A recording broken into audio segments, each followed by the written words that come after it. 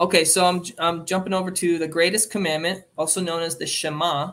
Hear, O Israel, Yahweh your Elohim, Yahweh is one. Well, what is one? The Hebrew word is echad, and in Greek it's hais, and the word one, right? Well, a Trinitarian will say one is a compound unity representing like a cluster of grapes, all right? One cluster of grapes, or that husband and wife is one, so you have two people that are one. Or the U.S. Army is one. There's, I don't know, 300,000 soldiers or something, and yet they are one. So you're using it more of a compound unity. But I think what everyone knows is context is king. What does the context say? Well, does it say we are one?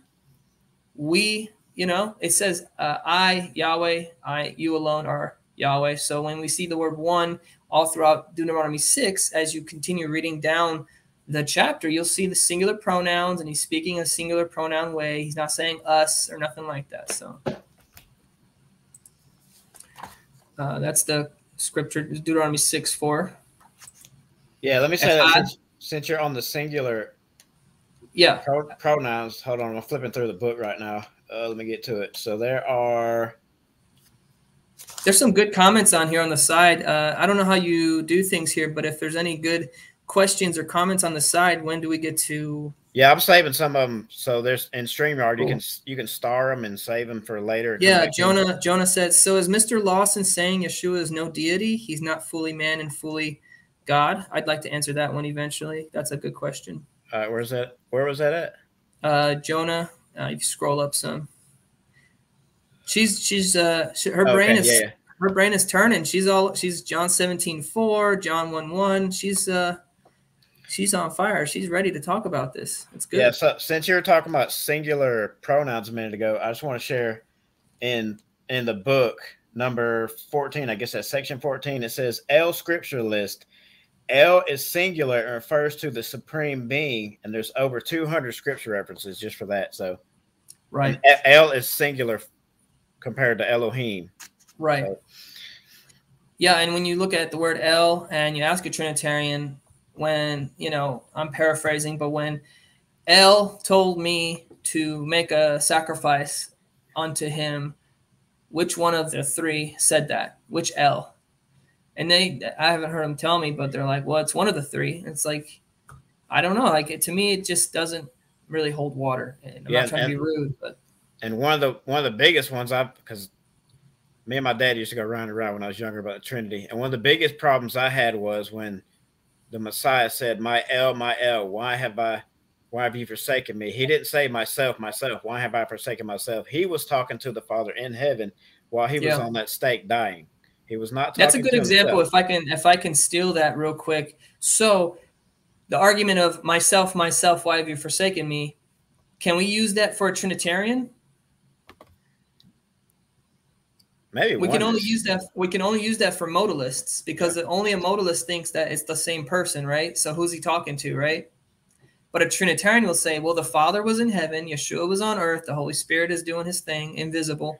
So yeah, he's talking to the second or the first person of the Trinity. They see it like a family, like the son was speaking to his dad.